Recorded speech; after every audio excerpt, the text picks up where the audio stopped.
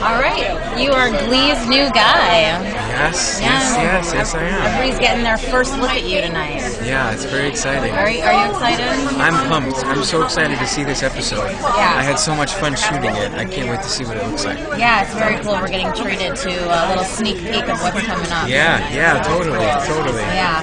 You and me both. I haven't seen it yet. Right, you didn't even see like dailies or little clips here and there? I haven't seen a thing. Well, tell me about the character. We know that you're in a rival Glee club. Is that correct? I'm in, yes, Vocal Adrenaline. They sang Rehab on the pilot Oh, episode. right. Yeah. So Adina Menzel is the coach of Vocal Adrenaline, and I'm the lead singer. And I meet Leah Michelle, who plays Rachel Berry, in the first episode, and we sort of have an immediate connection.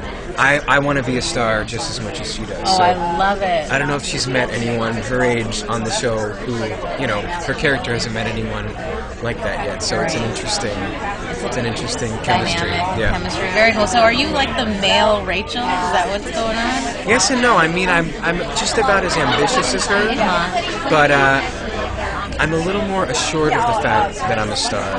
Okay. And I'm not. I'm a little more of a snake, I think. Oh, really? I'm a little more self-confident than she is. Okay. Rachel's always so conflicted and so emotional, and Jesse St. James is like clear cut.